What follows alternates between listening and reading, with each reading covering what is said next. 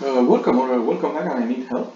In this example, we're going to look to a problem where we are asked to find an equation of parallel lines to a given line. So, right, line AB, it's given, we see the 2 points, and that parallel line goes to point C, which you see here.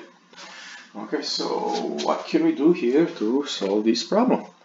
First of all, we're going to need to find the slope of line that goes through the points AB. And since we have a graph, the easy way is to draw this slope triangle and then count. 1, 2, 3, 4. That is the rise. 1, 2, 3, 4, 5, 6. That is the rise. And it's going to be negative because it's going down from left to right.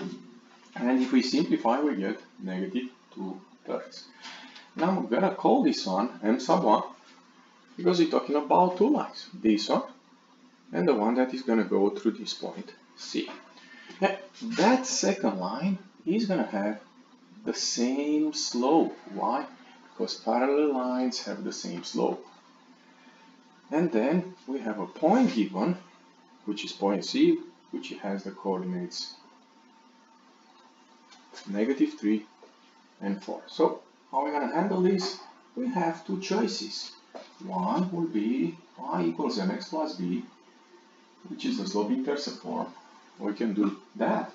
And the other way will be y minus y1 equals m times x minus x1, which is called the point slope form. I'm going to go with the second one, and I'm going to have y minus, this is y1, 4 equals m. M is the slope we found, -2/3. Right. And then x minus, this is x1, -3. Okay, so we can do a little bit of simplification here. Y minus 4 equals -2/3, x plus 3, I'm sorry. And now if we look here and we have the standard form, probably the best way to handle is multiplying by 3 in this moment. Both sides, right? Whatever you do on the left side, you do on the right side.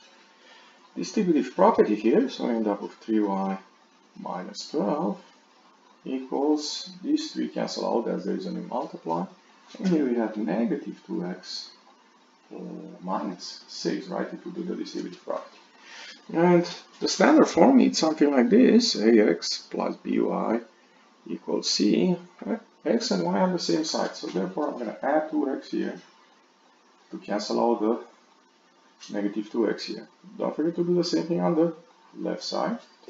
And I'm going to add 12 here to get rid of the number here. And obviously I have to do the same on the other side. So what do we get here? We get 2x plus 3y equals -6 plus 12 is +6. Yeah, that is the answer.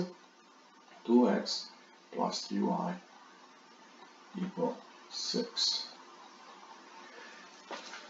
And here you can see a graphical approach, which is also very good sometimes if the numbers are friendly.